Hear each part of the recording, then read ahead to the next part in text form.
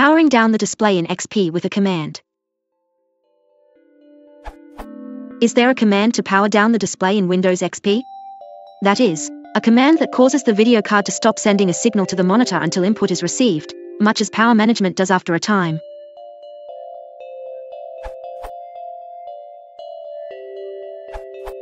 Not as far as I know, but you can use utilities like monitor off to power down the monitor.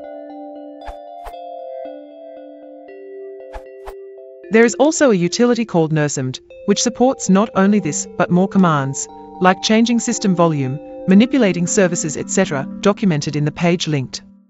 Usage is via the command line. And sometimes I've seen Windows listening to your last keystroke, the return that confirms the command, after the command is issued and waking back up. A solution that has worked for me in most cases is Disclaimer: although this may be the third or fourth time I mention it here, I have no association to the NurseMD team, just a happy user.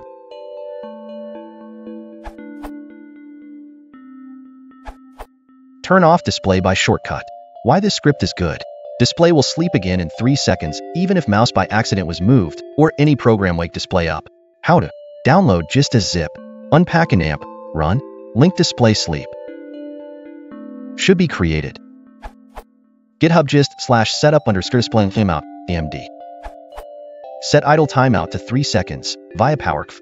Wait for any key press. Set idle timeout to 1 hour. Part of code.